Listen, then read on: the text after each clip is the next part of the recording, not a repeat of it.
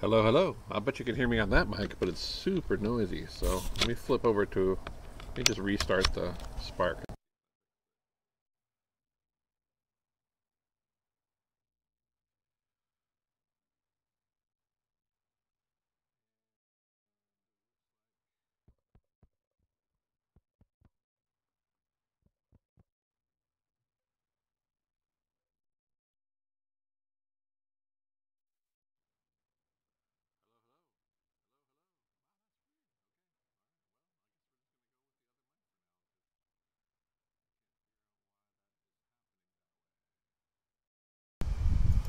But you can hear this, I believe.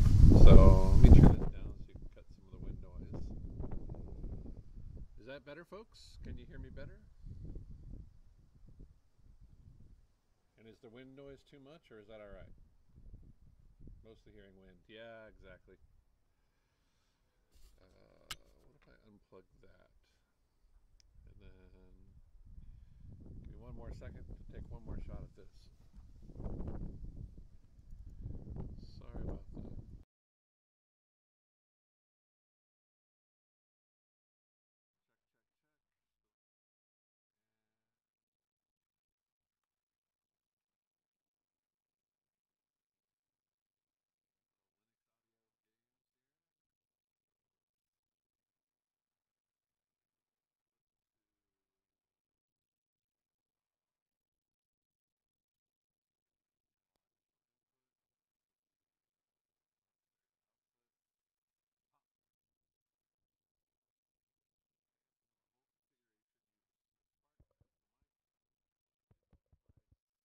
Does not look good. There we go. That's better. Hey, okay. So it looks like the mic volume was turned down. That was the whole problem. All right. Y'all can probably hear me much better now. Hopefully not too loud. Is it too hot, or are we doing okay? All right, I can turn it up a little more. Better, very good now. Awesome. All right, we have snatched victory from the jaws of defeat. Let's keep going here. Sorry about that. Let me hide this part. Boop. And now we're back into it. So, welcome. Good to see you all. You know, I was actually just talking to a friend, Paul Zagowski, earlier about this, because it was like one of those challenges where I realized that, like, you know, in every operating system, for some reason, I don't think we've really solved sound and that sort of thing. There's always something funky happening somewhere. That's kind of weird. Anyway, good to see you all. So thank you very much for letting me know that audio was not working and that it's working now.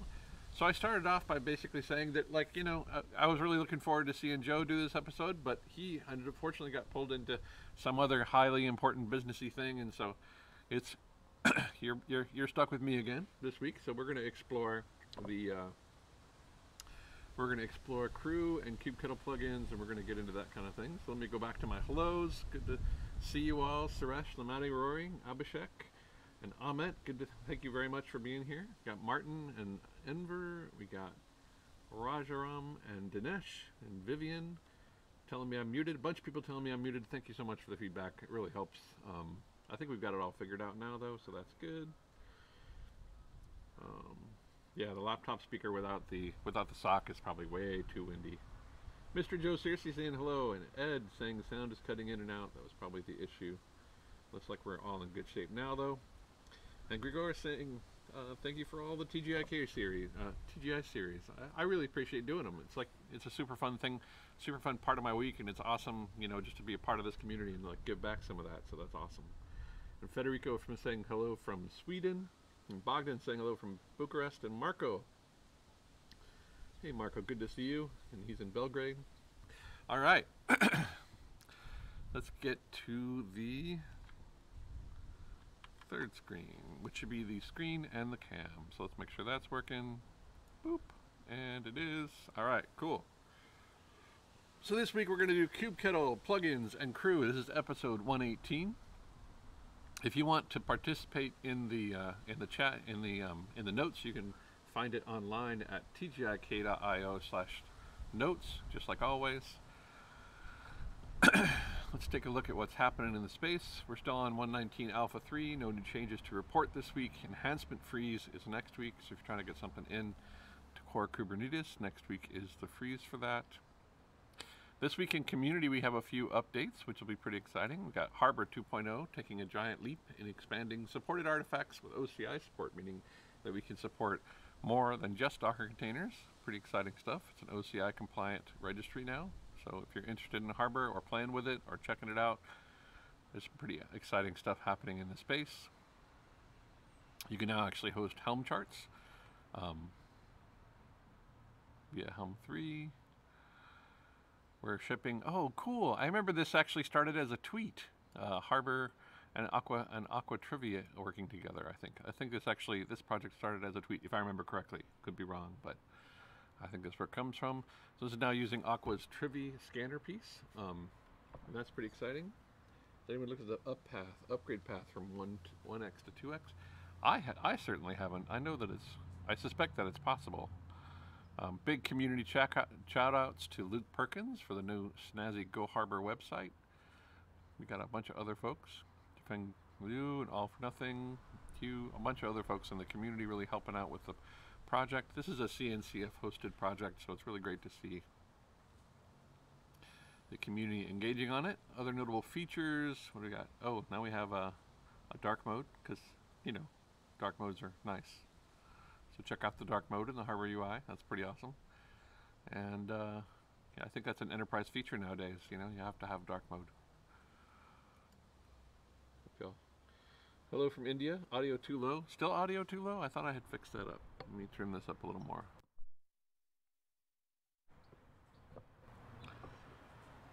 Can't hear clearly. Everybody else sounding okay? Checkity check. Is everybody all right? I can turn this up a little more here. How about that? Is that any better? All right, cool. Just let me know if I'm coming in too hot. All right. Great article from Mr. Alex Ellis, one of the awesome folks in our community. He wrote up a bare metal in a cloud native world. Pretty good article describing like what do you think of when you think of bare metal and like some of the work that he's done. He's actually written a bunch of stuff on actually leveraging Raspberry Pis. So if you're interested in Raspberry Pis and that sort of work, definitely check out Alex Ellis's stuff. He also works on OpenFAS and a bunch of other kind of crazy stuff. So really cool stuff. Talks about functions as a service and talks about the serverless project. Kind of describing some of the general terms that we unfortunate operators think about when in terms of bare metal. Describing some of the components that we have to deal with on a daily basis. Pretty cool stuff. Talks about net booting. So yeah, if you're interested in bare metal and that whole space, check that out.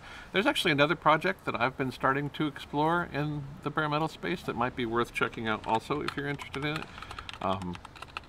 Tinkerbell.org. I was actually thinking about doing a TGIK episode on this as well, but Tinkerbell is a set of services that can be used as a as an API-driven provider for bare metal machines, right? And so I was thinking about setting up something like this using like a VirtualBox or vSphere workstation environment in which I can actually have these virtual machines like just booting off of the network and then using Tinkerbell to kind of explore that stuff. So that's definitely one of the things I'm very interested in checking out. If that's something that's interesting to you, just let me know in the chat. Michael Lerner has written up Understanding Raft Consensus. We talked a little bit about Raft in the etcd episode this last time. We kind of explored how it works a little bit, but this seems like a pretty good collection of information around Raft and how it works. So if you're interested in understanding a little more about it, this I don't think gets into the detail of how etcd itself implements it, but it is an understanding of the Raft consensus algorithm and how it works. So definitely check that out if you're interested in it.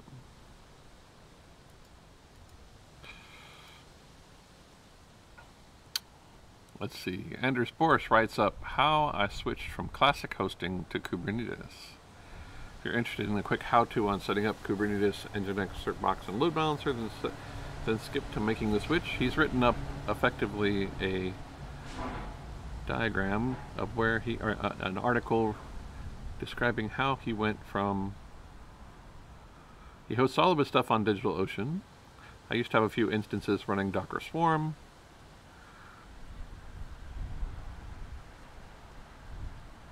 And then basically he kind of explores how he made the jump to Kubernetes. So looks pretty cool. Again, all on DigitalOcean. So describes the cert manager stuff. Talks about the different templates for what he's doing. He's written up a retrospective on it. Pretty good article, you know, kind of describing like how you can get from one to the other. So this might work for some people, kind of exploring the different a different method for how you can actually make a jump from your existing hosting solution to this one. CDKs. What is CDKs.io? CDK for Kubernetes. Define Kubernetes apps and components using familiar languages.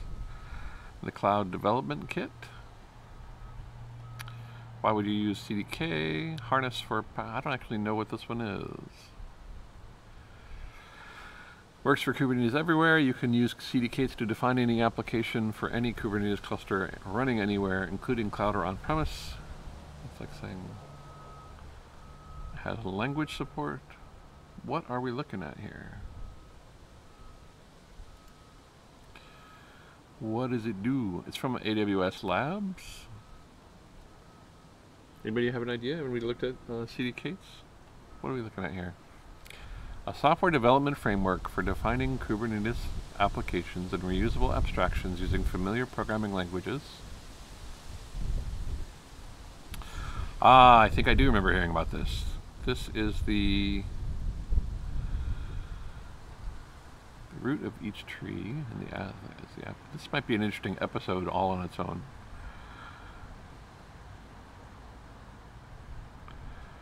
There's a blog talking about the Cloud Development Kit, and they have a CNCF seminar.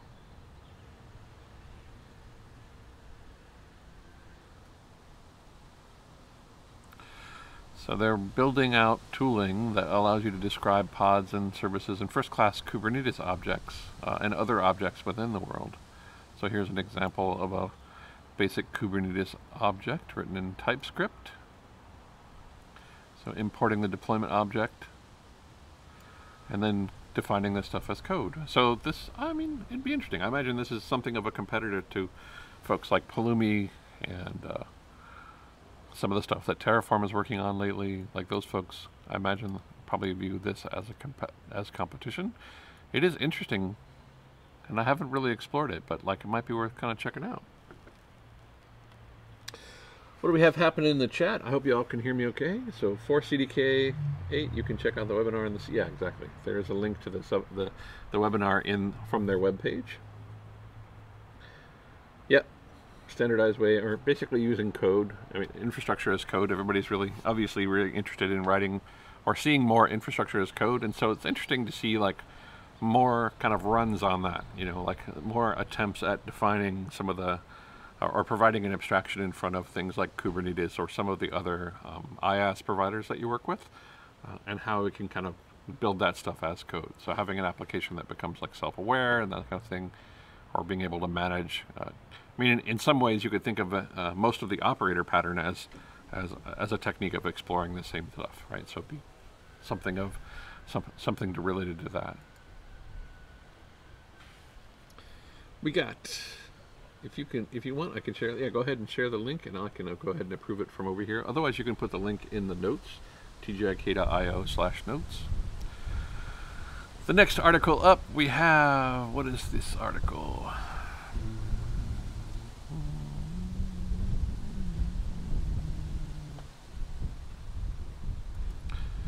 How to automatically detect and deal with deprecated APIs. Now, y'all have heard me rant about this. In fact, I had a whole episode about deprecated APIs. They're talking about some of the tools. They've got a new tool called kubectl. Install kubectl. Configure kubectl's current Hey, this looks like a plugin. Oh, actually, it's not a plugin. Well, maybe it is, but we'll explore it anyway.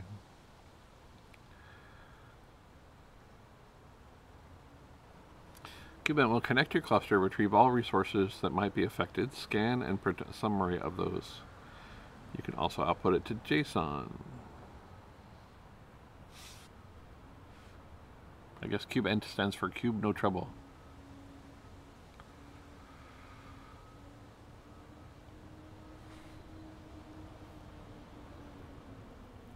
I see. Yeah, this is actually a very good point.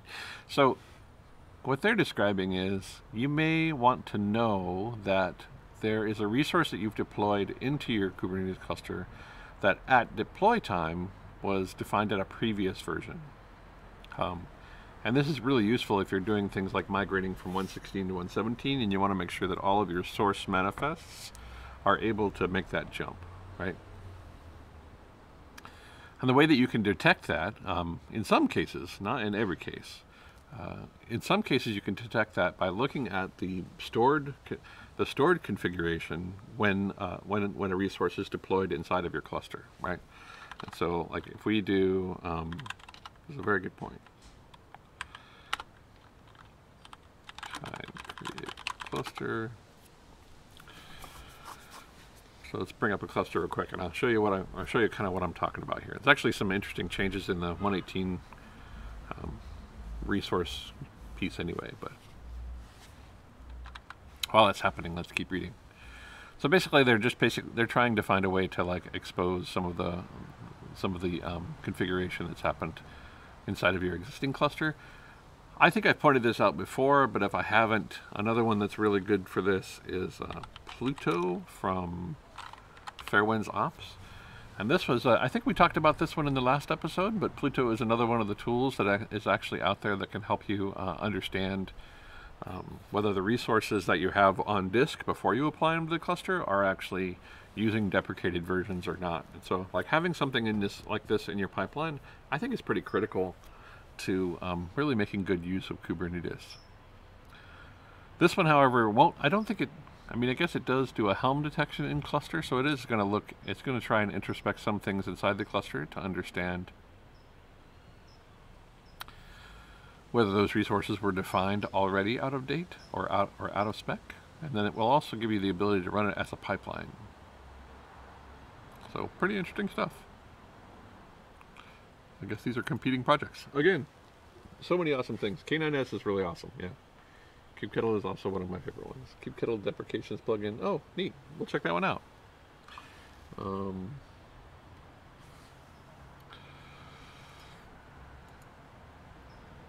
JetStack and Venafi join forces to bring machine identity protection to the cloud native stack. So I was actually just talking to Mr. James Munnelly, who's a good friend in the community, and I was telling him, congrats, this seems like it has to be just a huge validation of all of the work that you and the community have put into things like Cert Manager.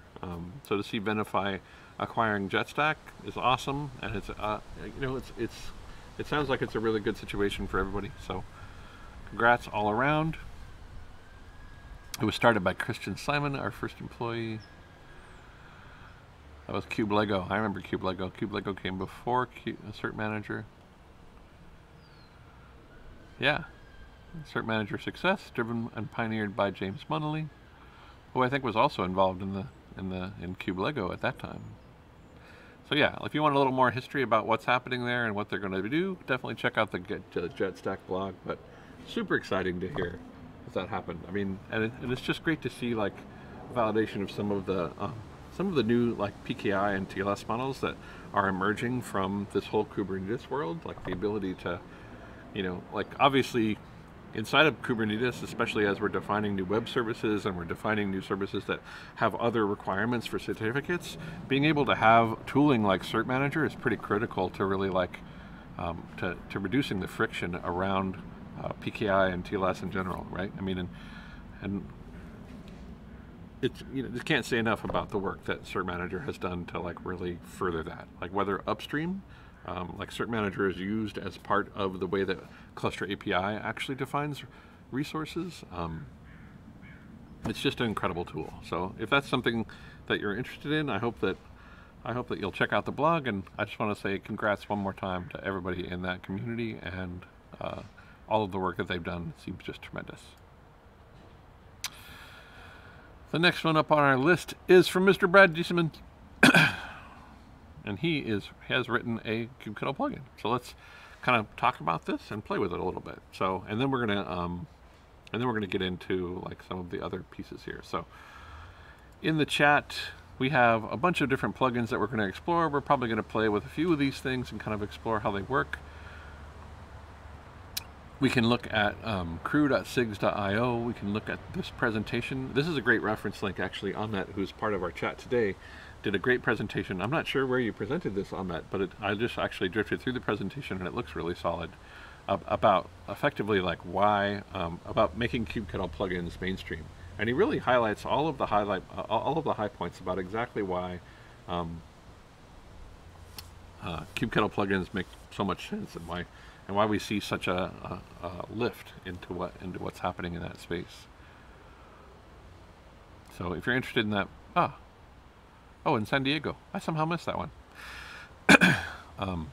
But definitely check it out. And then he also has a few links to kubectl plugin, so like some naming guide, practicing the best practices for developing one, and plugin development itself. We're going to kind of explore those things. And then interesting issues to follow are custom plugin indexes. I don't know what that one's going to be, but let's get into this one. Because first I kind of want to highlight this kind of what I think is a pretty important point, right? Which is that the way kubectl plugins work in general, and this has nothing to do with Krew. This has nothing to do with like the work that Ahmet has done with Krew or any of that stuff. But just kind of a caveat emptor around plugins in general. Like, this is the thing that I really want to make sure that folks understand about this. This is one of those things that bug me. Oh, but now we have our cluster up. So let's do this. Let's do kubectl create deployment test image equals case cr.io pause.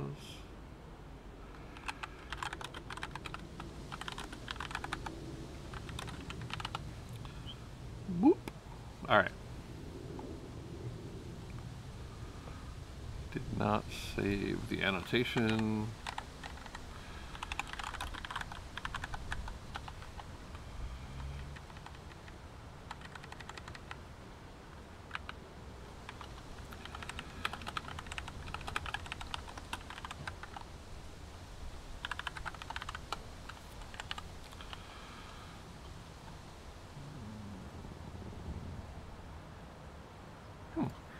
Sweet.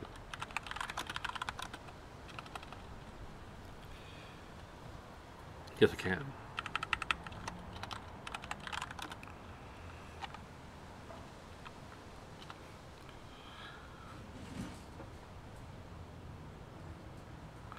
So in here in the annotations, usually there is a place where it stores the previous configuration of the deployment, but for some reason that's not triggering for me, and I'm not sure exactly why.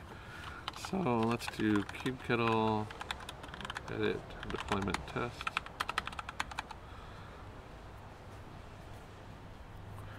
And I think that there is a way to kind of tell it specifically that we want to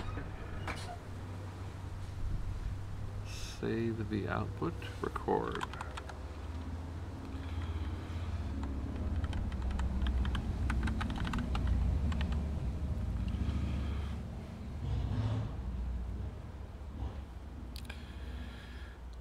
So that describes the change, but usually there's like a blob up here that actually describes the previous deployment too. Maybe that's what it is. Kubectl edit deployment test, and then we go down to the actual template spec, because this will actually force it to change. Foo bar.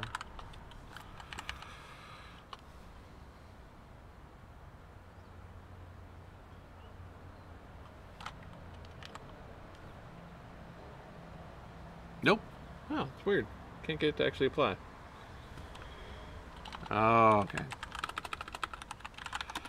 Create deployment dash and test image equals case.gcr.io pause dash o YAML dry run deploy. Delete.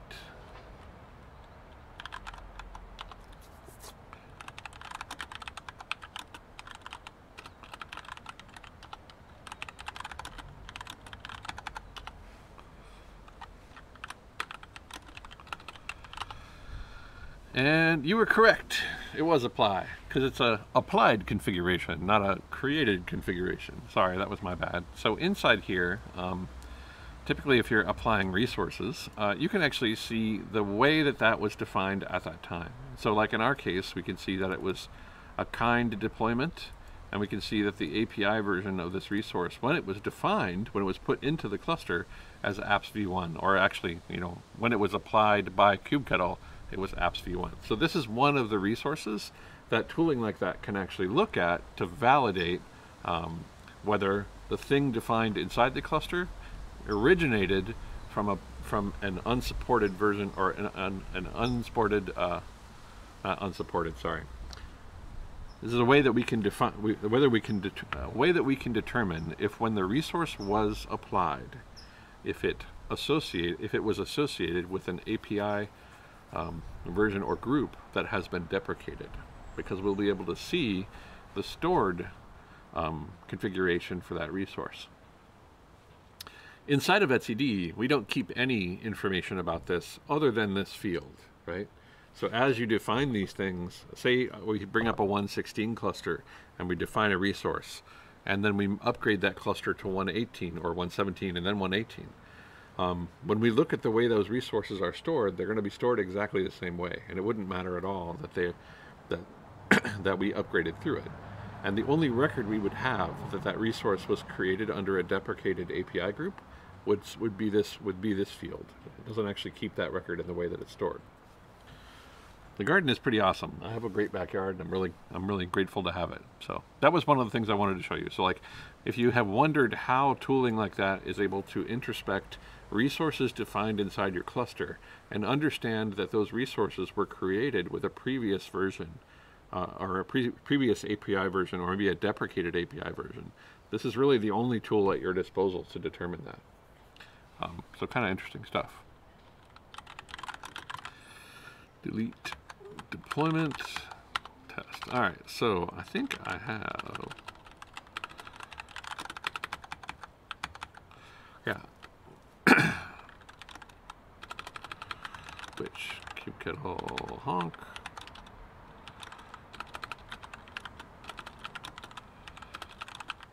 So there's actually some interesting stuff that happens here. So I'm going to go ahead and blow this away because I think it's a previous version that I don't want to run here on this.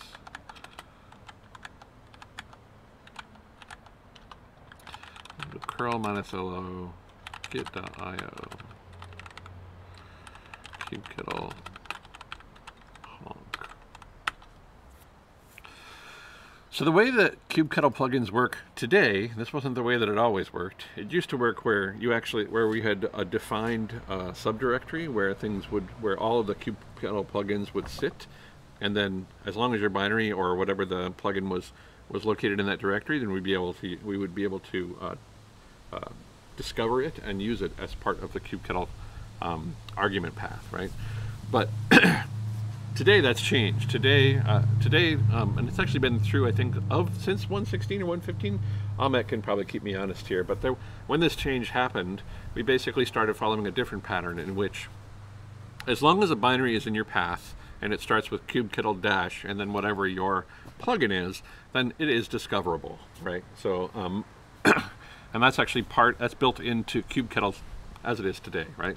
So we've just downloaded a plugin, and let's take a look at that plugin. It's called kubectl honk, and this is a simple little bash script, right? And inside of the bash script, it's gonna echo version if you ask for version, and then it's gonna show that it has access to things on your system in your home directory. So let's give this a try real quick. It looks like kubectl honk isn't in my path, right? But if I do, I think I have bin in my path. Let's move my kubectl honk that I just downloaded into this bin, and we'll make it executable. So now, although it won't show up in the auto detect, right? It won't show up in the tab completion. I can actually do kubectl honk. And if I wanted to, I could also just put the dash in as well, because it's still in my path, right? So this is going to be true of the way that plugins work in general.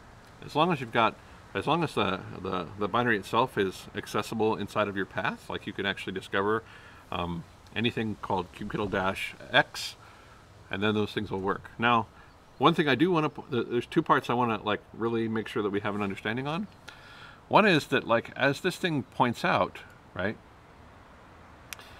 any binary that you're running would have access to anything else on your system. It's not jailed or isolated. This isn't running inside of a container. It doesn't have its own file system that is secured from your existing file system. These plugins are actually fully fledged processes in the system where your kubectl is running, right? So if you have kubectl running here, this means that anything accessible to you from where kubectl is running is also accessible to the plugin. And this is important because it means caveat emptor. You know, if you're going to download and play with a plugin, be aware that that plugin has access to resources perhaps a little more than you might expect.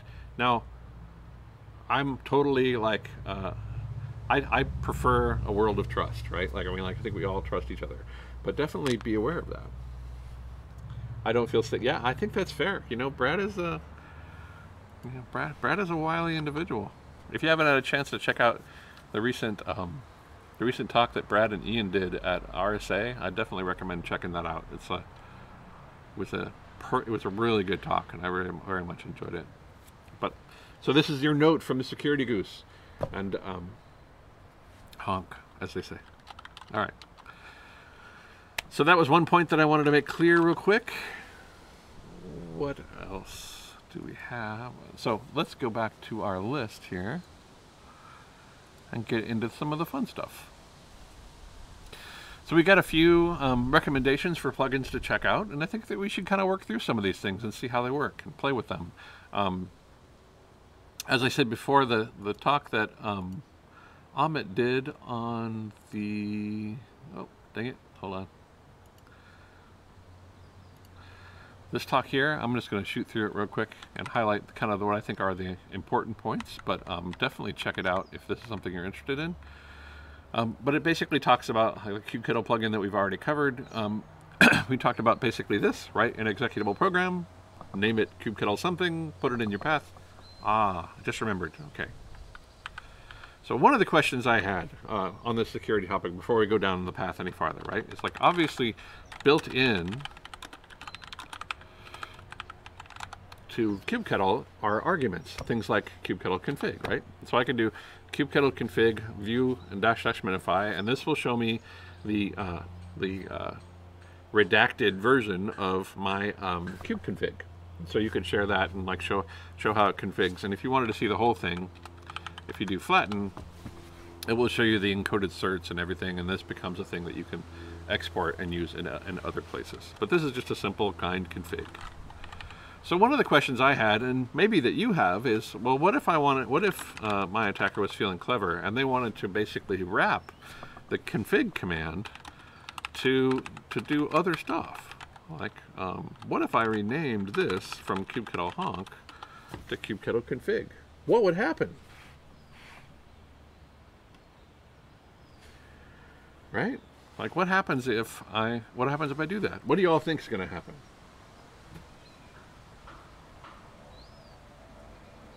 Does anybody know?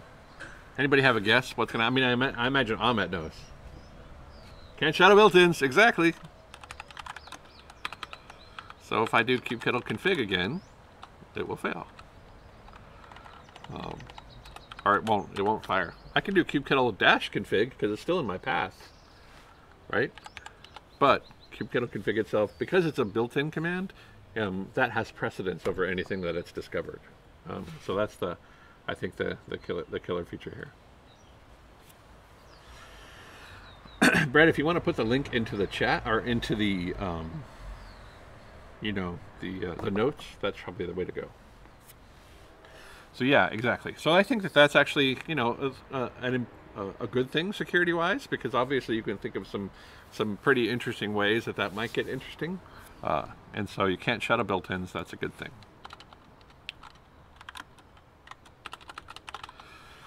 Let's explore the next part of this. Now remember, also remember that your path is set by you, right? So if I do echo path, I can see that my entire path is defined by me. And also I have some included system paths that came as part of my system, setup. But more importantly, I actually have a .local bin and I have bin, and this means that I have control over what plugins are being are discoverable by me, right? So let's go back to this piece and we'll keep going here. So where do I find plugins? GitHub, some list, package manager. This is where we get to the fun part, Krew. So Krew is a project that Mr. Ahmet put together, and it started, I think this was your work from the beginning, wasn't it, Ahmet? But basically, to give some tooling that will allow you to discover, install, update, and remove plugins. This was started in 2018, and it was donated to Kubernetes project in May 2019. And you can find it today, krew.sigs.kh.io, is that right? Yeah.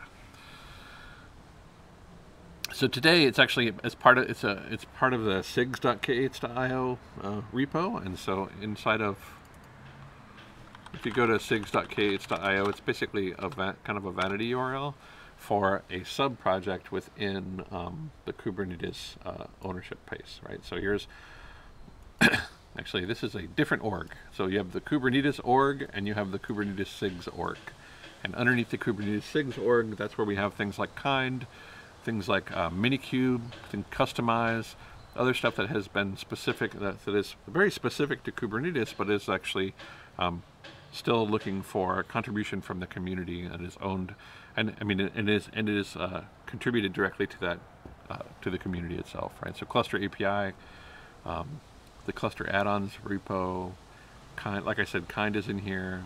There's a bunch of other interesting stuff. Some of the kubectl stuff, the descheduler. All these things are inside of the Kubernetes SIGs org. And generally, when you're applying for membership to the Kubernetes org, you would actually get access to both of these GitHub orgs, Kubernetes and Kubernetes SIGs.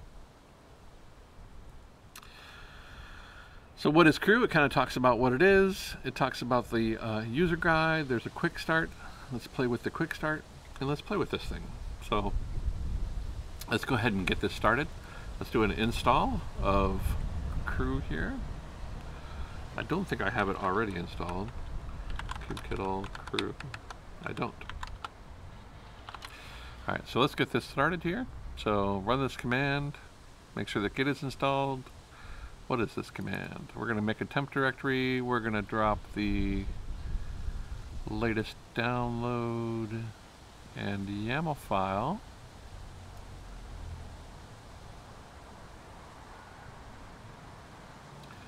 We're going to make sure the case, we're going to fix up the capitalization, which is weird. I don't know why that would have to be done. And then we have a Krew install of a manifest, which presumably is that YAML file. Let's go take a look at that and see what we see. Yeah, I know I missed the D. Don't tell me. I know. Alright. Krew.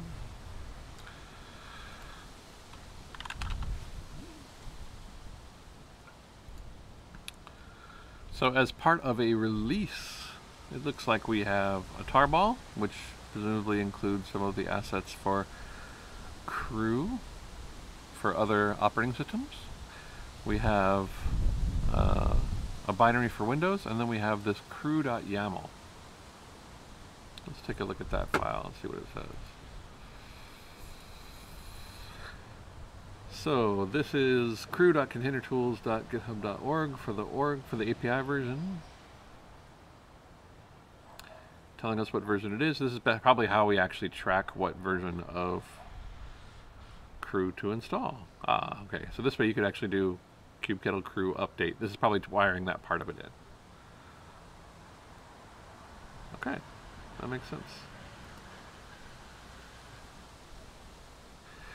let's continue with our install.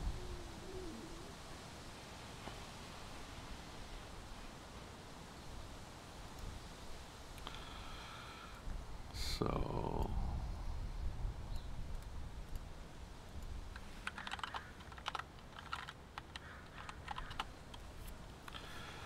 making a temp directory, grabbing the stuffs, telling me to put the following into my bash or bash rc, and then presumably that's because this is where Krew is actually going to store the plugins that you get and update through Krew. So let's go ahead and do that part.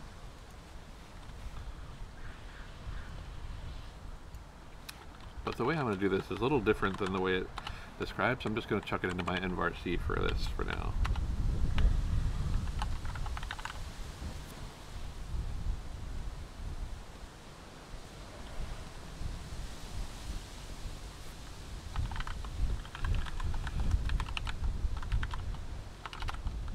Okay, so then we can do go path, grab Krew, and we see it there. So cool. So we got that part in there.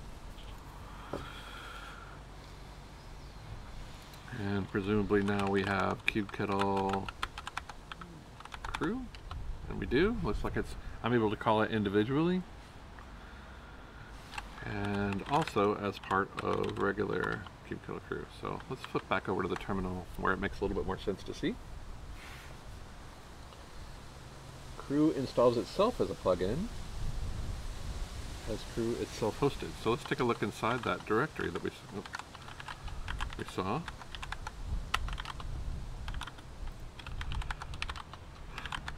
And there's the plugin, and there's the version. Alright, cool.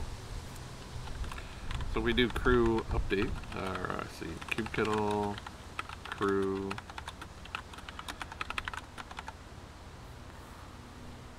Whoa. Oh, I see. It'd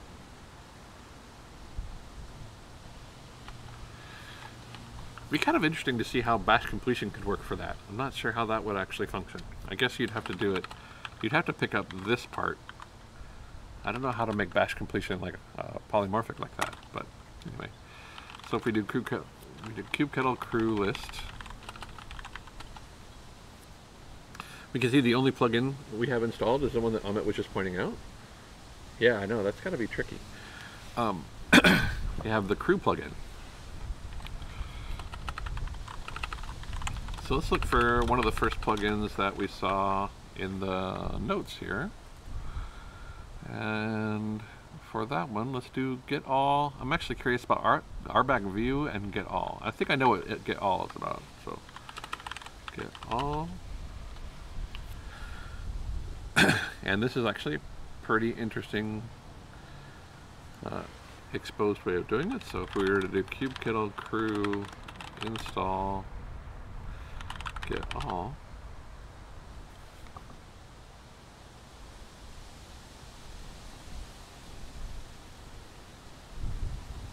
we should be pulling that stuff down. So it says you installed plugin get all from the Krew index plugin repository. These plugins are not audited for security by the Krew maintainers. Run them at your own risk. Caveat emptor, as we had already said. I love that that's actually a part of the Krew output though. So that's actually really solid. I'm glad you're doing that because I think that it's pretty easy to get missed. To use this plugin, it gives you the command to do it, and then it tells you where the documentation is. So if the author of this, who in this case is Cornelius Wag, presumably, put up documentation, then we can go see that documentation in the link. But let's play with it a little bit, because, you know, why not?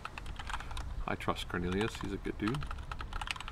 Or person, I should say. I don't know if he's a dude or not.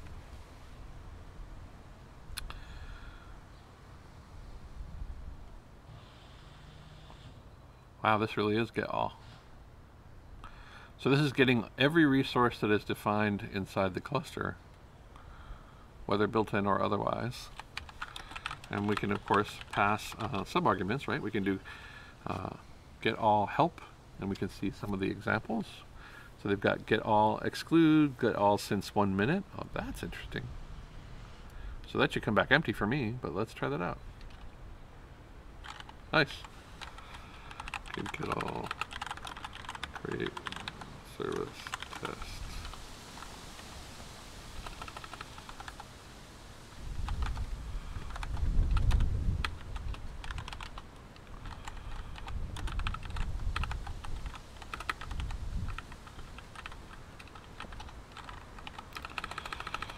TCP equals a, okay, and then if we do that again,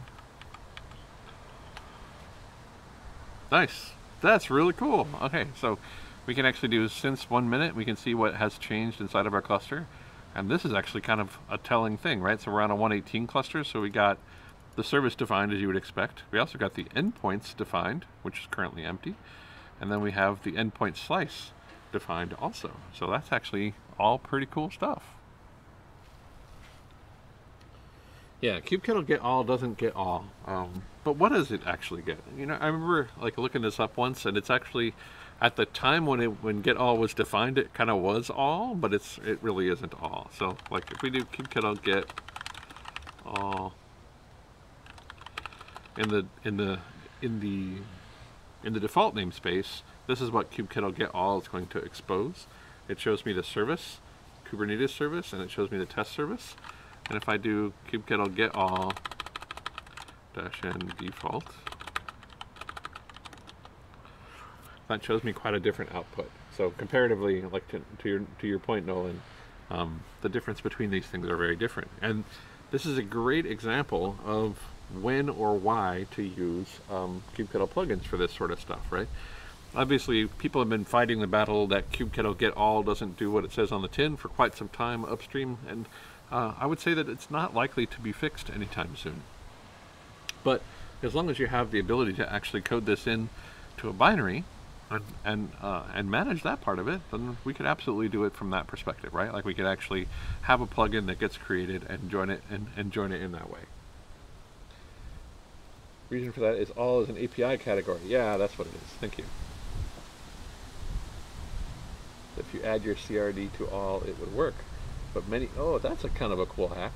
But many core APIs don't add themselves to all, and it seems like they are unlikely to at anytime soon. So what is another plugin that y'all are interested in exploring? One of the other ones I was curious about was RBAC lookup and RBAC view. So let's check that one out.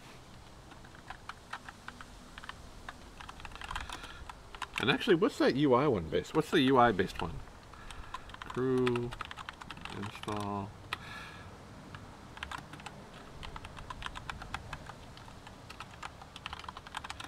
So here is our kubectl get all piece. And our Krew piece. So the way that Krew handles this is it actually links it into kubectl dash, rather than actually requiring that the binary that gets pulled down be named anything in specific. It's basically just kind of linking it in, which is a pretty cool trick. If you want an interesting plugin to explore how it works, take a look at Node Admin. That's a plugin? Let's see. Kubectl Krew search Node Admin. List nodes and run privileged pod with root. What are you doing to me, Rory? Am I gonna regret doing this? Let's try it. I know Rory. He wouldn't take me on too much of a journey here. Kubefunk by Denisla. Let's just take a look at the documentation for kicks. Whoop. So this one explores how to actually install it if you want to do it in specific.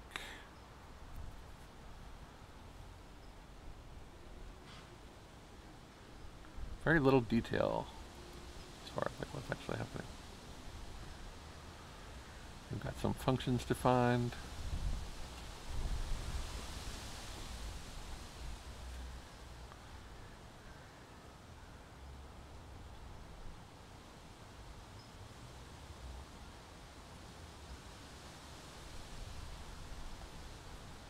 Hypercube copy. That was pretty wild. QADM download. Well, you don't need to do this anymore. You can just use get, which is nice. Okay, what are we doing? What am I looking at here, Rory? kubectl. That's the unfortunate part. Node admin help. 1.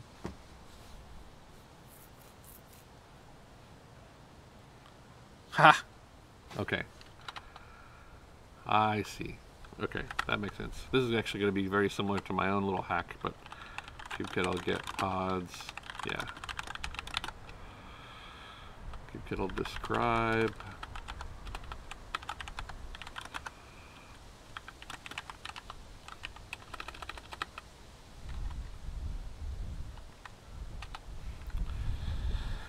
All right. So this is a pod, not a deployment.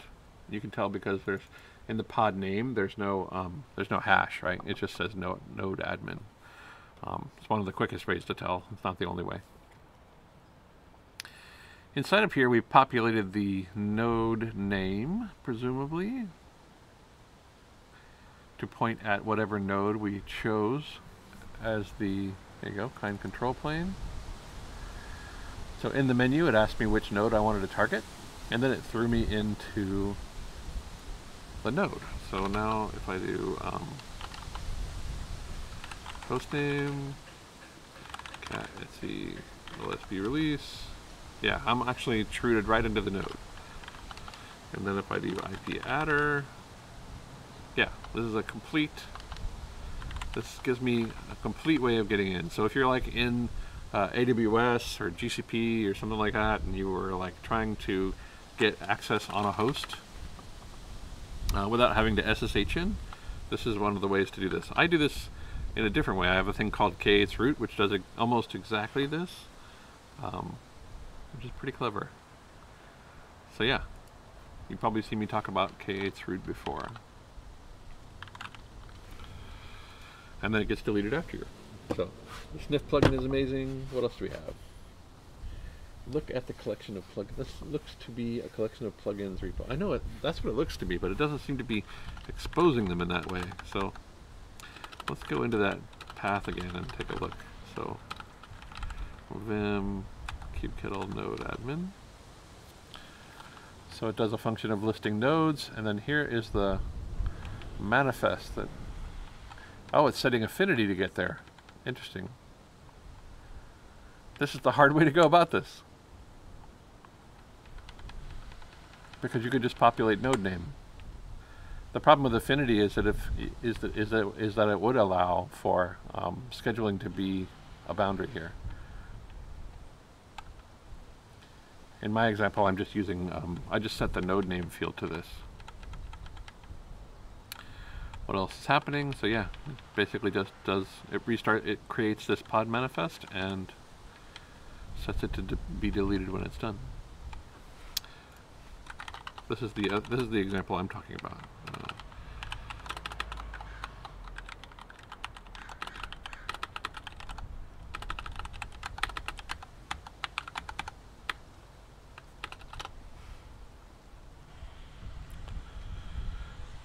This is my very own node admin plugin function, and it basically does exactly the same thing. I'm using kubectl run to do it, and I'm taking as an argument the first value, and then so I presume that you're going to pass me the name of the node as the first argument, and it will basically do almost exactly the same thing as node admin. So pretty cool tool, good for diagnostics, kind of scary from a security perspective.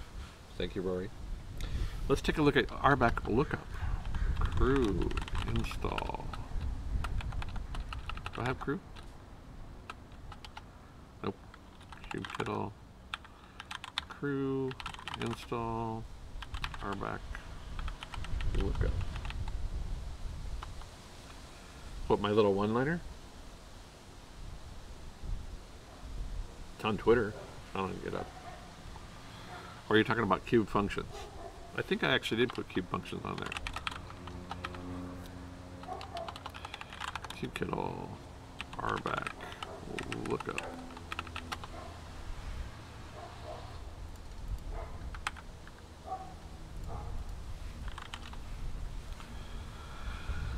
What is this doing?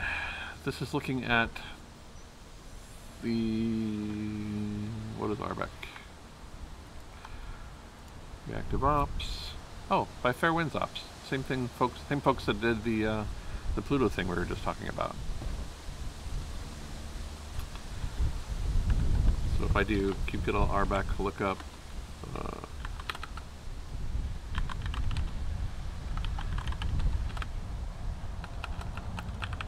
help.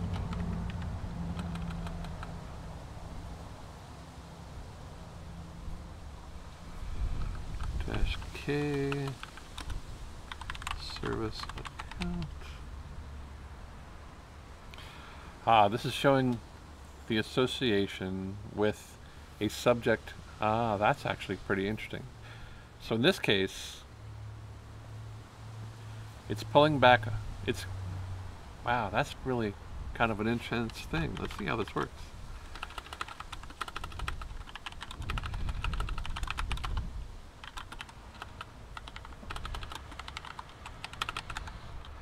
Store RBAC lookup the 030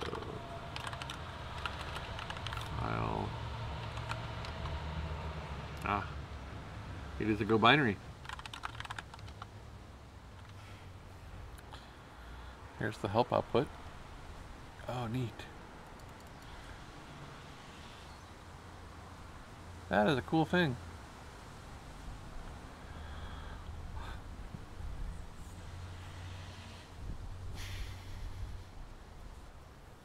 So you can look up by user what access they have, like where in all of the RBAC bindings, cluster role bindings or regular bindings, that particular user shows up in the list, the subject list, and in that way you could actually identify what a user by that subject name has access to within the cluster, at least from the perspective of how RBAC is configured. It's kind of an interesting one. I really dig this, actually, and here's why. Right. So if I did kubectl create cluster role binding view, see default view cluster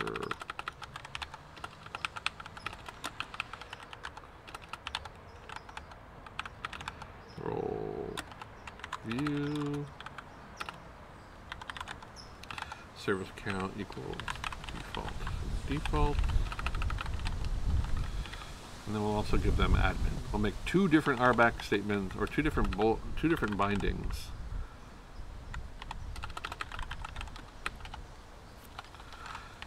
And then we will do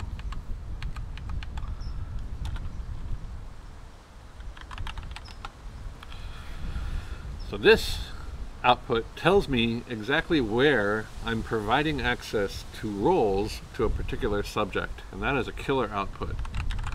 This output, on the other hand, auth can I list as, or actually, system service account default tells me a different thing. This tells me of the aggregated permissions for that particular user, system service account default, what can they do, right? And so you can tell that in this case, there's very little that, oh, that's really interesting. Anyway,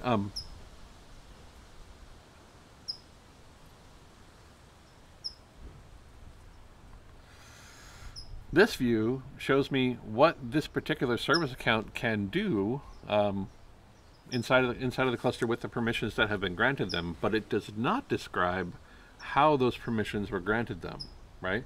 So that view role,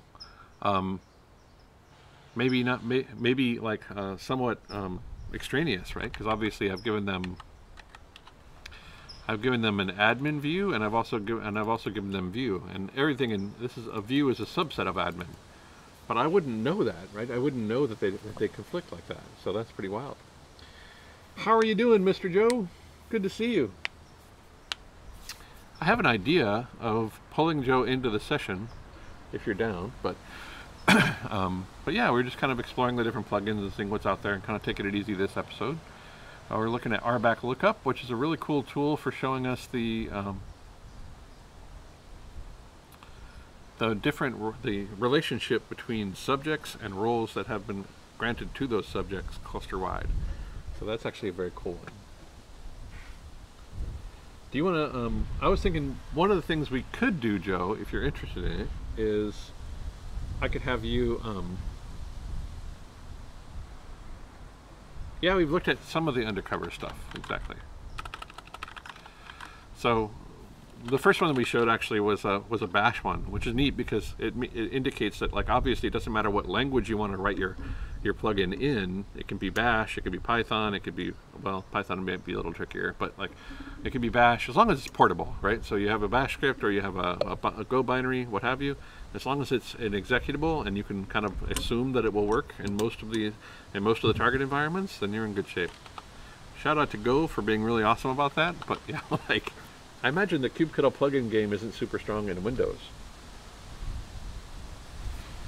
Joe, would you be down to join a Zoom and share and dig into one with me? Does that sound interesting?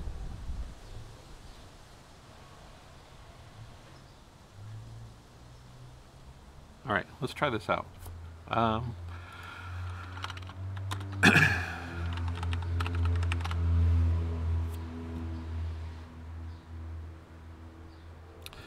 I'm going to flip to the face for a second. Control Shift 2. I'm going to prove to myself that I'm on face. Control Shift 2. All right, cool, face. All right, so let's get this set up for Mr. Joe here real quick.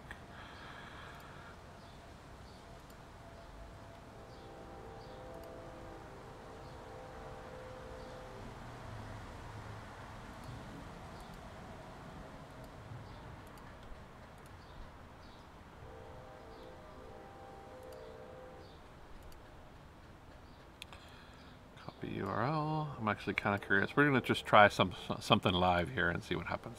I think it'd be awesome to pull Joe into this. I know that he was also really looking forward to it. Mr. Joe Beda.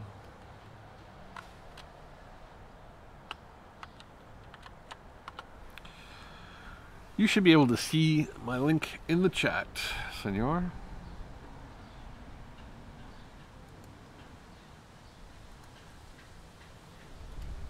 There he is. All right. So I'm going to try to,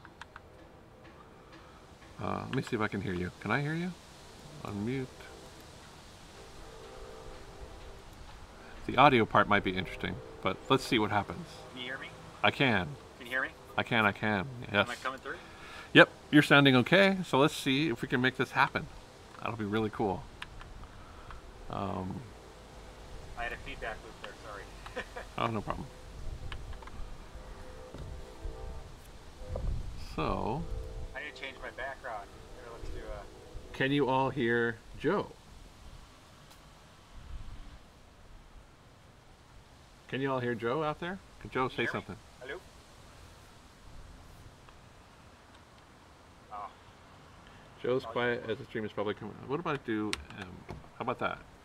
Can you hear Joe better now?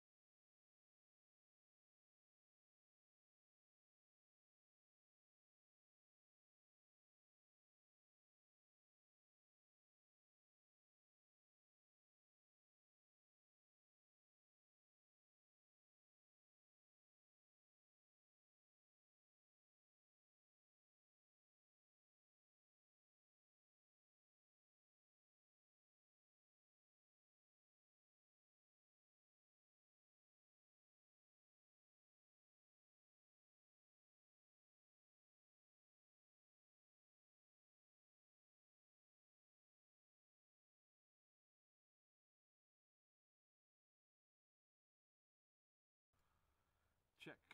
And my microphone's back on. All right. That was like the hardest loop I've ever seen. That was completely nuts. So basically, like, I even removed all of the audio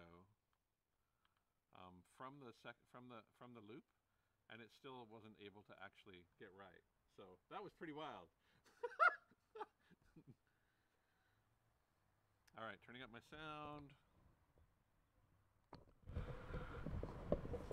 So, I think that we're just going to explore this next week. I thought it would be worth to try, but sadly it doesn't look like it is. All right, can you all hear me better now? And we're back, no feedback. That was completely nuts, and I apologize sincerely to everyone who was wearing headphones when that happened. FaceTime on your phone and hold up your phone to the webcam. That's a possibility. Joe was a tad quiet, so maybe if I, well, do you want to try it again, or do you want to call it? What do you think? Do you want to try it again? Will you be down to try it again, Joe?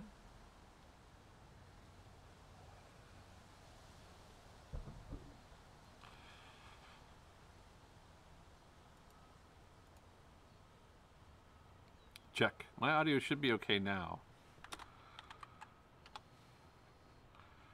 I should be all right, I think.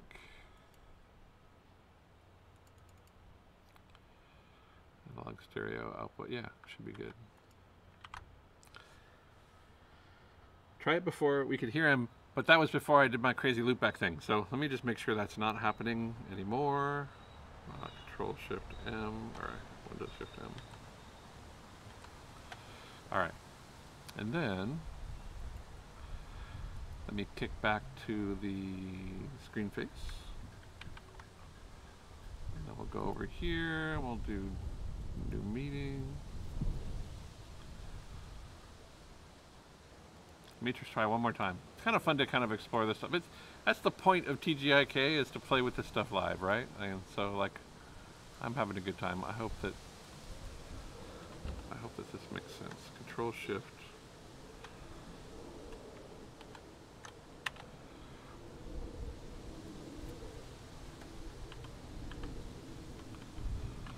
I think I know how to make you sound better, Joe.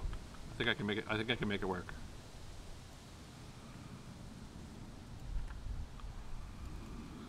Let me know when you're there. There will not be feedback. I apologize for that. Are you there? Not yet. I have no audio coming from you. Yeah, I can hear you just barely though. Can you turn your mic up? Okay. Give me 1 second. Let me get my output device turned up a little bit. Hello, hello. Control Shift 3. Can you hear Joe? Hello, can you hear me? Check, check.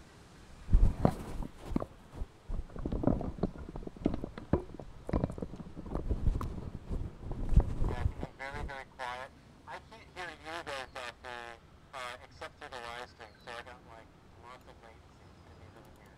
Yeah, I think I need a better speaker, because unfortunately it looks like my laptop speaker is just not doing a terribly good job of getting sound out, and so I'd have to I'd have to take my input off and make it so the input was coming from the output of the Zoom.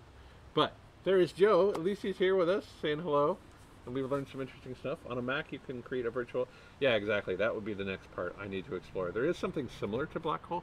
We're gonna have to do this some other time. Yeah. On PA Linux, on the Pavo control mixer, I can do something similar. But I don't want to get too creative either, because I feel like we've already had that experience.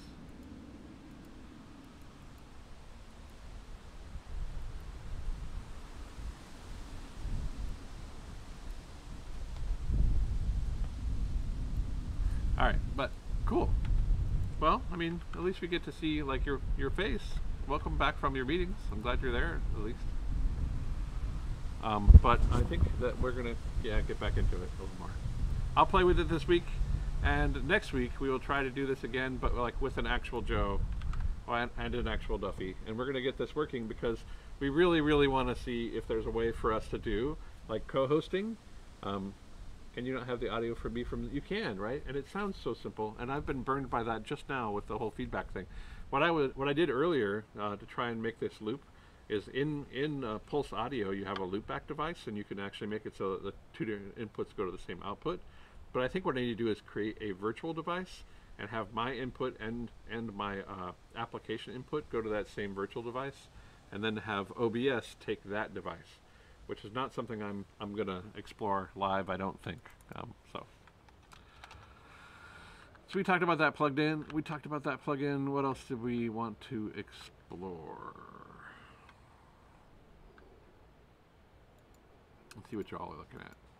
You are looking at my screen. Cool. All right. So, Amit, capturing desktop audio with the OPS, yeah, it can be tricky. The screen is blurry.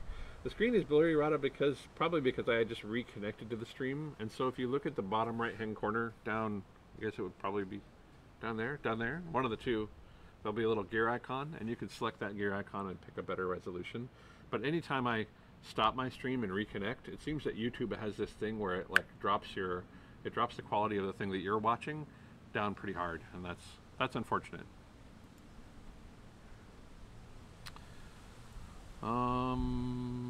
Interesting issues, custom plugin indexes.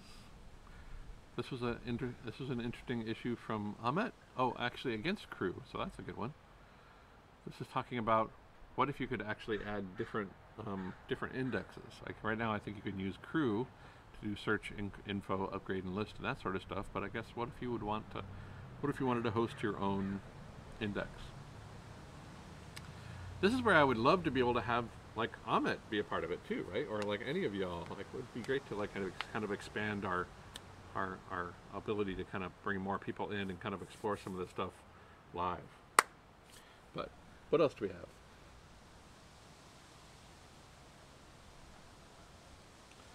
Anybody else interested in a different plugin, or where do y'all think we should go next? Because I was going to look at some more plugins myself here. So let's get into that. Interesting introduction to plugin development. If you're looking at some interesting ones, consider the CLI runtime. Look at the sample CLI. Let's go play with that. That'll be fun. So this is actually available online. It's called the sample CLI plugin, and it looks like what they're going to do. This repository implements a single kubectl plugin for switching the namespace that the current kubeconfig context points to.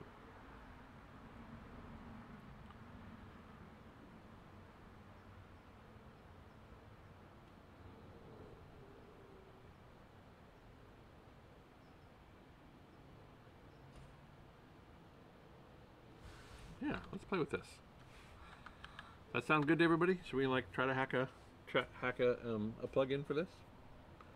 Access matrix. Will it work in OpenShift? Good old Krew.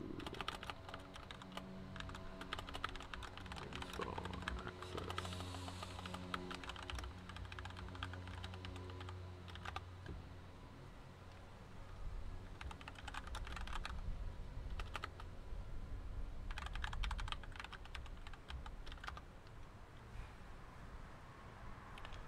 I would assume yes.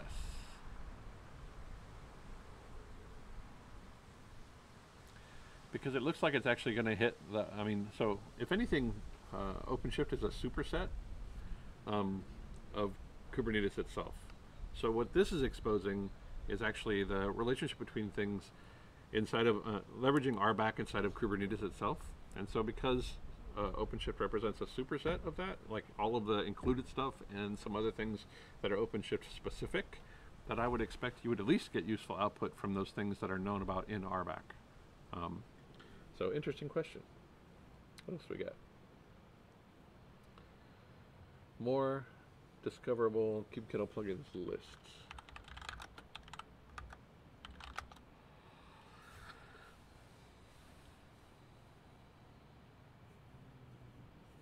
Oh, nice. Oh, but it doesn't.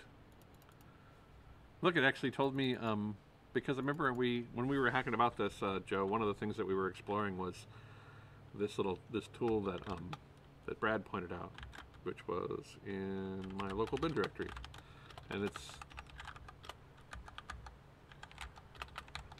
if you do kubectl honk, which is what it was originally called, and then I just basically renamed it to kubectl config, and that way we could try it out and see how it was actually working. But it's pointing out that like any of these plugins have access to like everything that you have access to, and so you have to kind of be aware, a little bit more careful about like, you know, what plugins you're operating, and it's actually even part of the output of Krew, which again, shout out to Ahmet for like for making sure that, I mean, for putting that in there. That's awesome. But what was interesting about the output of kubectl Krew list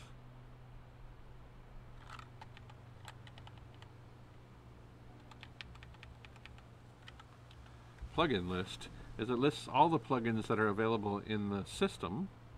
So I have a kubectl vSphere plugin for my TKG interactions with the TKG vSphere stuff. So basically leveraging the VMware hypervisor, the vSphere as a hypervisor directly as a kubelet, and kind of working through that stuff. There's a lot that we've been talking about there. It's actually a project called Project Pacific, and if you're interested in learning more about it, there's like a lot of really great resources online. But this is a plugin that we ship as part of that, which allows us to authenticate to the cluster using vSphere primitives. And so you can kind of authenticate as a regular vSphere user, and this ties in that piece of it, which is actually pretty cool. But it's listing all of the plugins that are known, right? So here's the links to plugins that have been installed just recently, and it actually throws a warning, which is not completely accurate, but it says kubectl config overrides existing command kubectl config, right? I would say I don't think that this overwrites it, but it does conflict with it. So perhaps like conflict would be a better term, but regardless, that's a good point. View utilization. You know, somebody was actually just pointing out the need for utilization resources, so that's actually kind of a good point. Let's bring that one up and take a look at how it works. One of the things I wanted to show here, I don't know if it's possible. So this is the get all. CD Krew.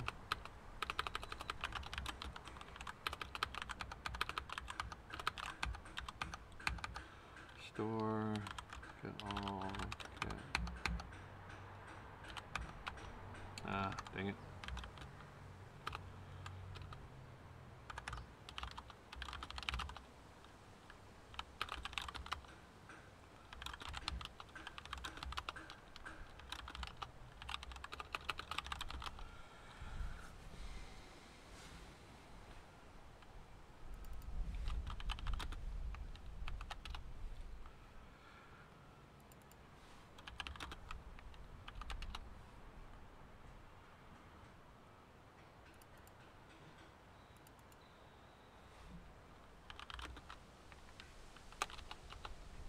All right, so this is what I wanted to see.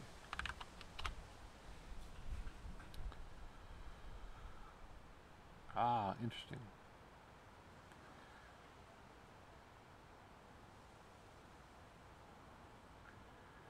So this is actually probably not as interesting as I was hoping it would be. What I was trying to figure out is like, one of the questions I had for plugins, and this is actually something that might be interesting to hear back. Shadowing commands is a feature and a danger, but it doesn't actually allow you to shadow them. In fact, the precedence is going to always be the built-in, not the shadowed one. Sandbox to some degree. That would be cool. I think that the way to do that would be to actually run it as, I mean, in some form of container, whether you run it as a Docker container or some way like that. So one of the questions I had when thinking about plugins was like, how can you extend the authentication mechanism that kubectl has into the plugin? But then I was realizing that I was thinking about this wrong. And that fundamentally the permission happens before the plugin starts. Is that right, Ahmet? Or do we have any feedback on that one? I'm curious how that would work. So like in this example, what's happening is that when you call the function that is a part of this plugin, list nodes or kubectl node admin, then this function is actually going to make use of the kubectl command directly. So it's kind of looping itself back over itself, right? It wouldn't be, I mean, it would be hard to sandbox all plugins, but some plugins might be interesting. Most plugins either shell out to kubectl or use client Go, so plugins don't have a custom auth mechanism. I guess client Go would be reinstantiating the existing kubeconfig, so basically restarting the config in Go.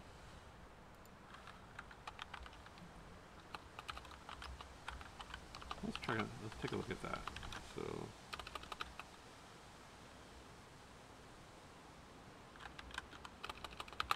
go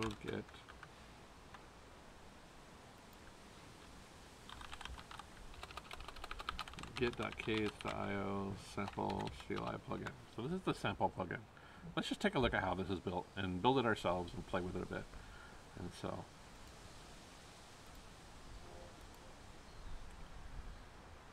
go get it as.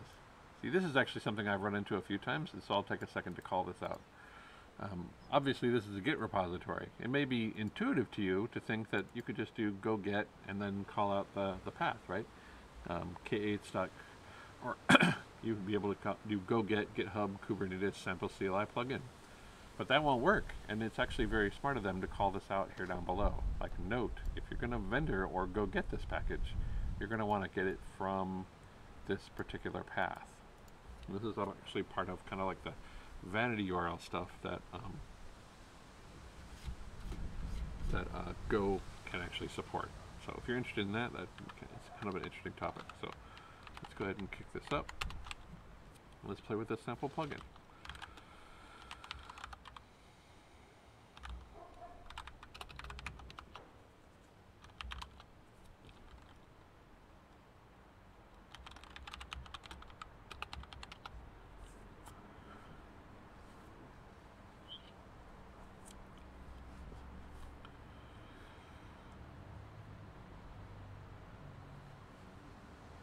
Wowzers. This sample plugin has some modules to pull in.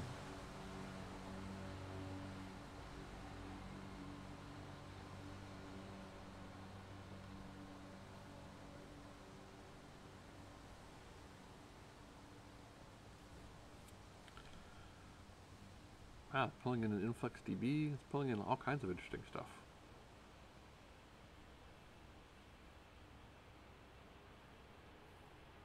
The sample repo is super cool because it uses the generic CLI options package, so your plugin will support the same flags and envars as kubectl. Namespace context token ignore. Oh, that's interesting.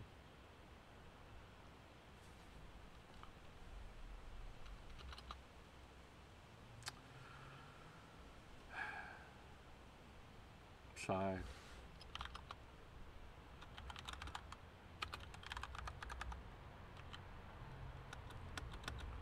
This is probably broken on master, so let's just try V018.2.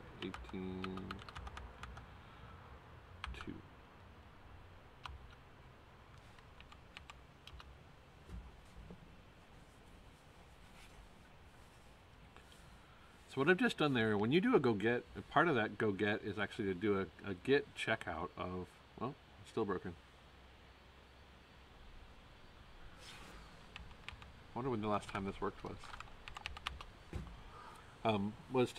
Is to do a go. No, it's still broken. What's happening there? What was required as? Well, we might be able to fix that one.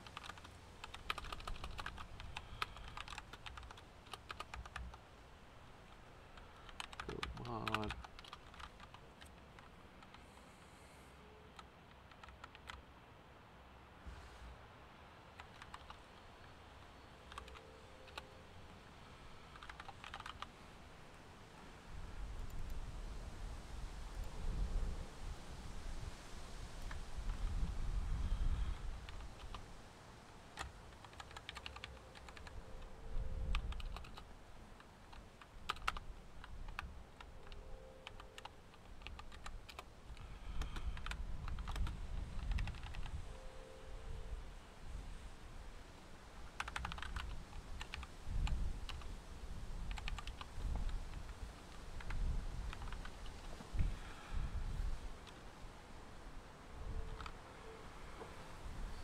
version was the 134.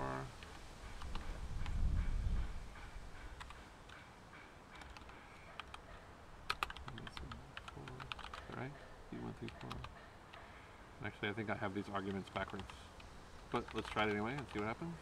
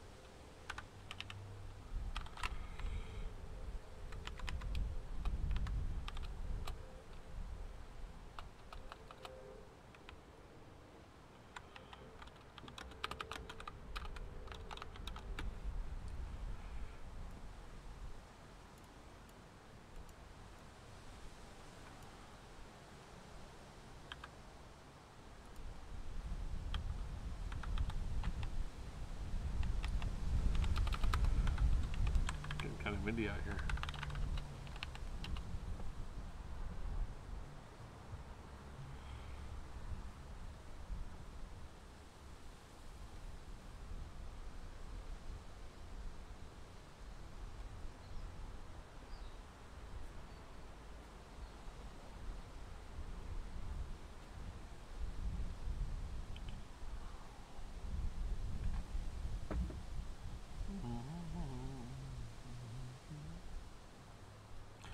So part of that change is probably like a facing change on behalf of like the way that Core etcd is now part of etcd.io, its own GitHub org, and so part of that means that it's probably just recently made a change, that it's no longer available at the old repo, but it's only available at the new repo.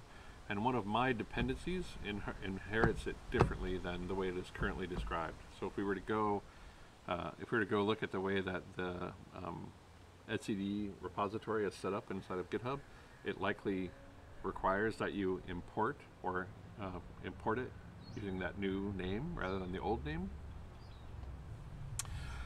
Which makes me also wonder if we're going to get beat up on that in the Kubernetes repo, because there's in the API server we actually vendor in etcd as well. So it's actually kind of an interesting change I wasn't expecting to see.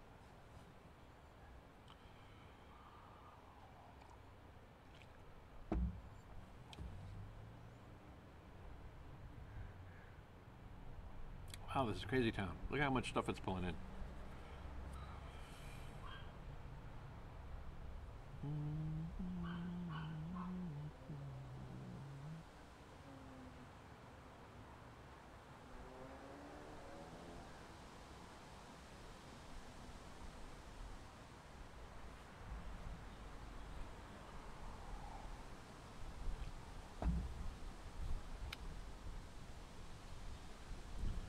Downloading the internet.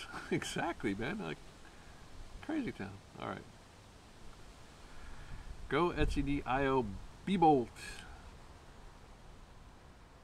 Used for 2 different module paths.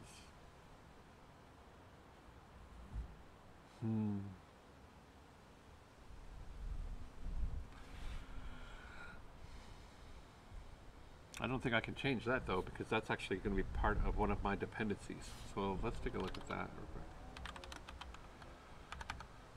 So this is the actual code that I'm running, and you can see it's so simple. It's such a simple thing. I'm pulling in the CLI runtime, I'm pulling in the CLI plugin package command, and I'm pulling in OS and then GitHub SPF pflag.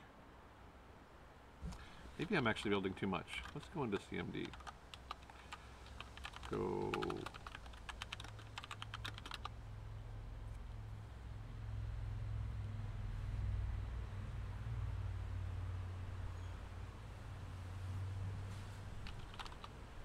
I am.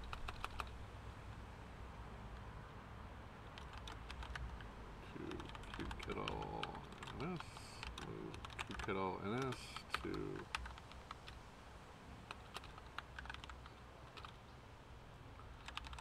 bin, kubectl, ns. Nice. Dash dash list. Not so good. Kubectl, ns dash dash list.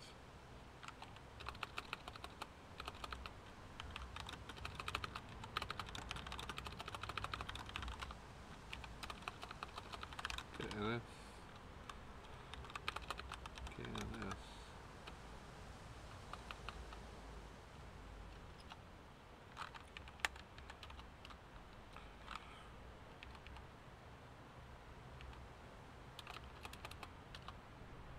Aha. All right, we're getting somewhere. Let's take a look at how this thing works. So, this thing is pulling in pflag. It's pulling in the generic CLI options and the sample CNI plugin from the K8 repo. Basically, it's kind of an example implementation of itself. It sets flags for a new flag set for kubeNS. And pulling in the options from there. And then it says new command namespace, generic CLI IO streams, in and out. And then if we go into the package here,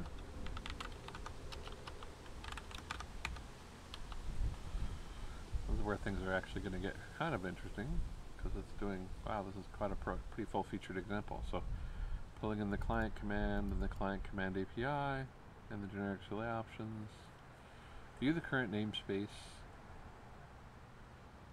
and then ns list. So what if we do that? Let's do kubectl ns list. It doesn't seem to be working correctly.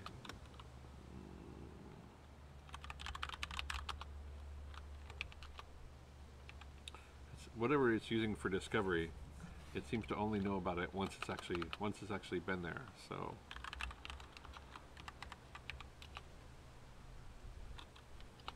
I mean, I gotta say, I like this sample experience, but you know, nothing's really gonna beat the KCTX or kubectl experience. So let's like I'm pointing out really that like Amit is a rock star for lots of reasons, and so shout out to him, because like he also wrote kubectl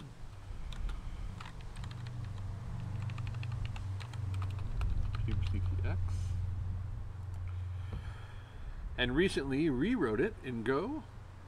So if you're interested in like trying out the Go rewrite, I don't think this is actually part of like the way that kubectl is exposed today, like automatically through install. But if you wanted to try this out and play with it, I'm actually running this one myself. But now it used to be Bash and now it is Go, so definitely check it out and give feedback on that. Another thing that Amit has written that I have found incredibly helpful is this network policies repo. And I don't mean to say that like it's only Amit doing this work, because I'm sure that he would catch me out on that. It is a bunch of people doing it, but like incredible amount of like really incredibly relevant things that I've seen come from Amit over the years. So this Kubernetes network policies repo is also tremendous. Like if you're trying to understand network policy inside of Kubernetes, I highly recommend checking it out. It's been tremendous. So I mean, it's great to see like all the work from Amit and the community surrounding him, you know, like it's tremendous. I've opened issues on a number of different repos and he's always been very responsive and just great. So shout out to Amit for all of the work, including on Krew and network policy, kubectl, and all of the things that are not top of my head, which include a ton of things, all of your speaking engagements. It's really, I'm just grateful to have you around. Well, I think, what else do we have in the chat? Is there anybody else that wants to explore things? Octant does a thing where it has a local cache API to its plugins. That might be interesting to amortize the cost of that. Having that in the cluster. It's super cool because it uses the generic options package, which means you can take arguments, which I didn't see or play with. It is about 2:40 though, so I think I might just start my weekend here pretty soon.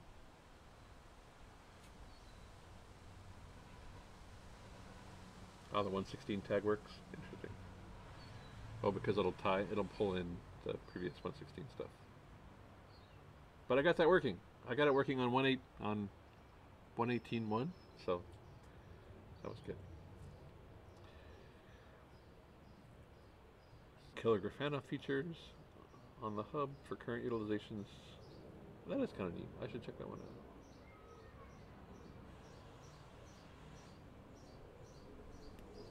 I'm very much looking to seeing that article, Steve.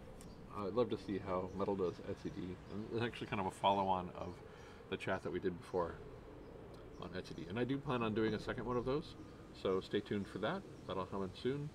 And let's take a look at the YAML plugin manifest. I'm curious to hear criticism around that. The YAML plugin manifest. Oh, I see. Okay.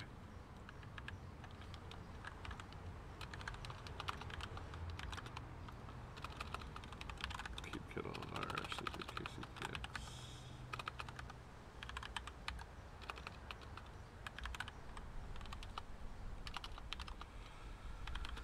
All right.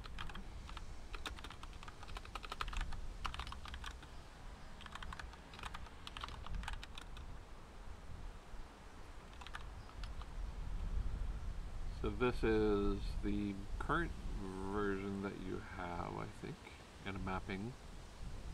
Are these the manifests that you're talking about, Amit?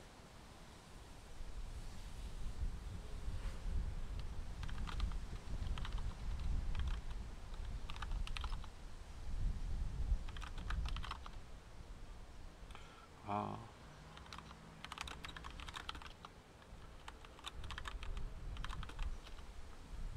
Ah, interesting.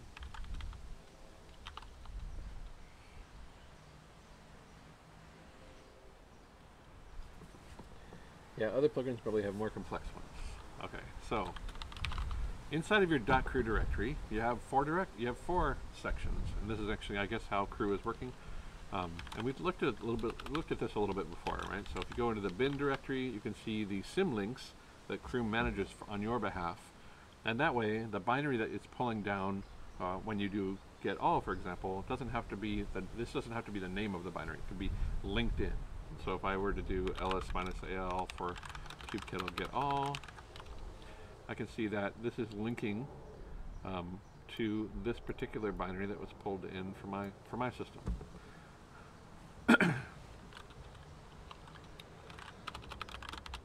And if we look at the index, this is actually what I was just noticing. If we do git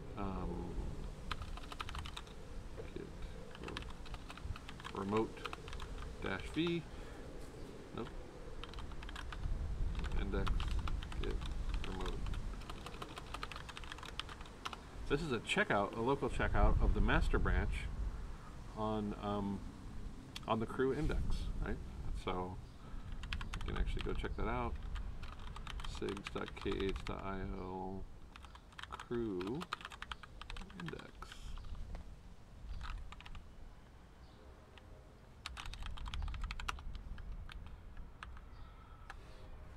So this is where the index is coming from. So all of the plugins that are known about are coming from here. And I believe that is covered in Krew, that you can actually, like when you want to actually register a plugin, so you write one and you're interested in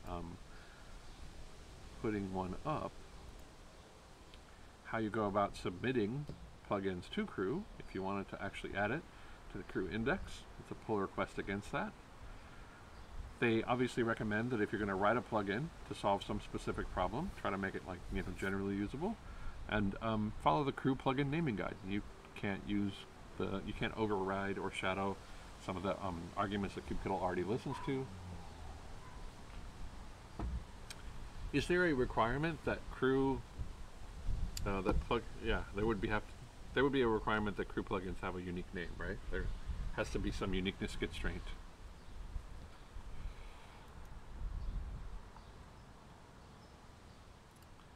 Because they're all in here, right? So you can't you can't define two of the same name. However, nothing keeps you from conflicting with that and having your own repo. You just wouldn't be able to contribute it to the Krew index. And then if we look at the plugin for access matrix here, This is the manifest that is being generated for this one. This is it's a versioned manifest, which is interesting. I wonder how many of these are out of like are within the same particular version. Like if everybody's using V1 Alpha 2 or if there are multiple. But then we have the different versions of the resource that have been defined, right? So here's the access matrix one that we pulled in. I think if we don't specify, it just grabs the most recent. And then it's also tying in match labels OS. So whether the OS is Darwin, Windows, or Mac, if you are building that binary for each of these, then there's some intelligence built in to determine which one to grab for you. That's actually pretty cool.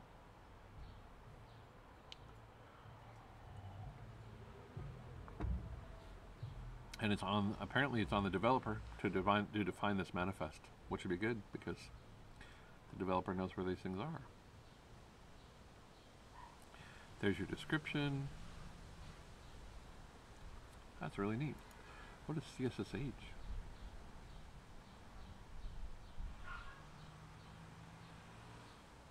What? What? So you get a tarball. It has a checksum. The binary is kubectl CSSH. This is where the link's going to happen. Files from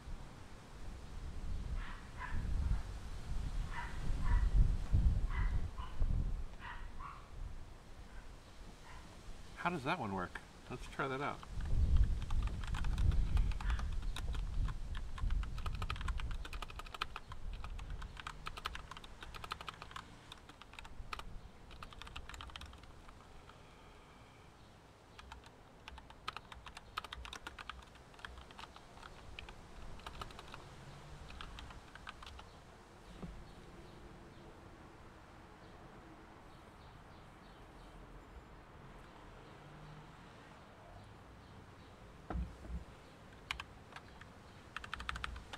I was about to wrap it up, but now I got all caught up in this other thing.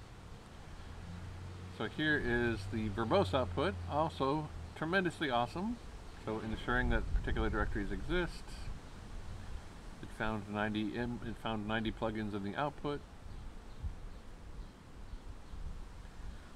Updating the local copy of the plugin index, making sure that we're still on master and that there's not a more updated version. Interesting.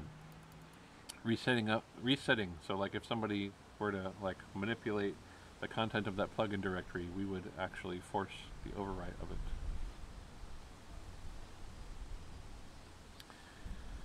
Then we pop into the receipts directory and we populate and we see what's there, and then we read the plugin, and then we see that it's not there, and then we start about installing it.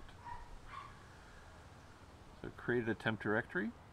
It pulled that the tarball into that temp directory. This is very well annotated. Great stuff. The log is tremendously useful. Compares the checksum with the signed version of that piece, so that at least we know that the one that is up, that we pulled down from the repository, is the one that the author of the package said it would be. Hasn't changed in size or content.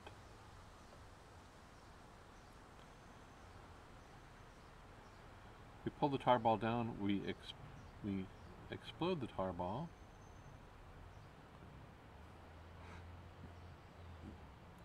No, what is that doing? Because we called out parse args.sh as part of the policy piece, it's created a store. Ah, I see. Neat. So then if we go into our store directory,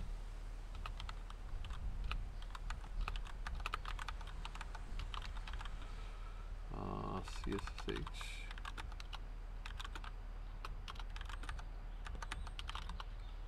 Yes, okay.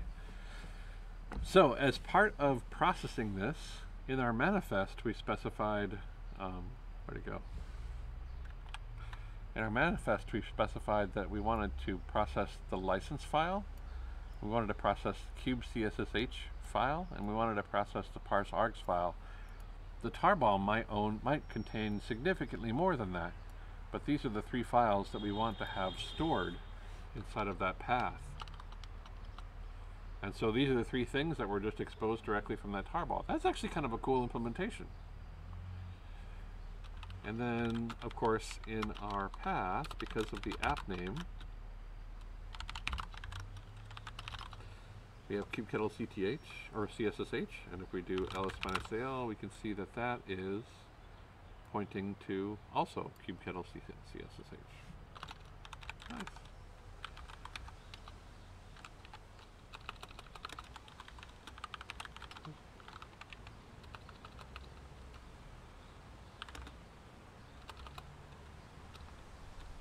Ah.